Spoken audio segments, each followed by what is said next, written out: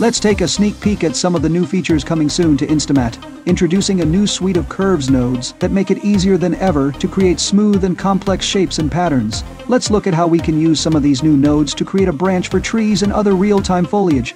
The Curve Scatter node lets you scatter images along the path of a curve. Easily add variation to the distribution, size, and orientation of the images. The Curves Mapper node can apply an image along a curve such as this tree bark texture, which comes from one of InstaMAT's massive library of built-in generative materials. We can even use it to twist a texture around the curve for some great effects. The Curves Sampler maps information along a curve such as color, thickness, or height data. This way we can make it so that our branches get thinner near the end of the overall branch.